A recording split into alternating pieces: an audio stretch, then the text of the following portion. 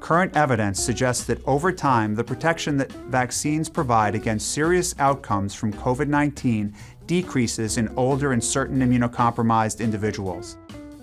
Information that recently became available shows that a second booster dose of either the Pfizer-BioNTech or Moderna COVID-19 vaccine could help increase protection levels for these higher-risk individuals. The FDA has determined that the known and potential benefits of a second COVID-19 vaccine booster dose with either of these vaccines outweigh their known and potential risks in these populations. Data from studies conducted in Israel show that a second booster reduces hospitalization and provides a 5-fold protection against death.